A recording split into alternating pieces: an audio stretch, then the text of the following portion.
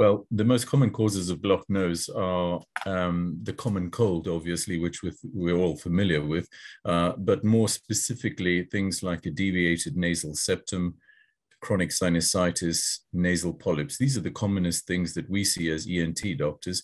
But of course, the common cold we're all familiar with, and that's probably the commonest of all.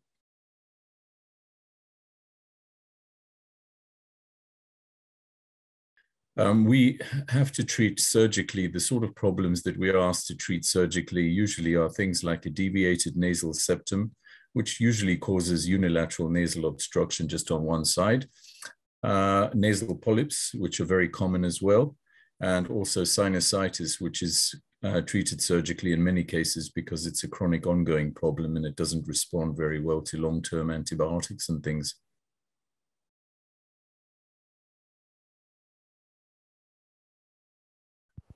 Well, in the vast majority of cases, the benefits to treat surgically the blocked nose problem is that they have a permanent solution, because often medical treatments for these type of things don't result in a long-term permanent solution, which is frustrating for patients and so on. They really want something that's going to fix them once and for all, and it's going to offer a permanent solution, and that's what surgery does in the majority of these cases.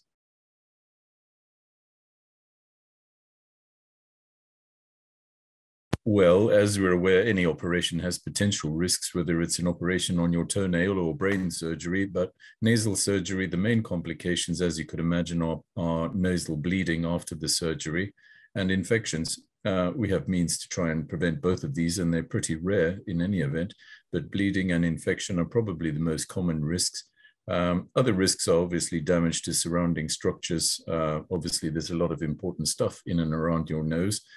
These can theoretically be damaged, but it's unbelievably rare.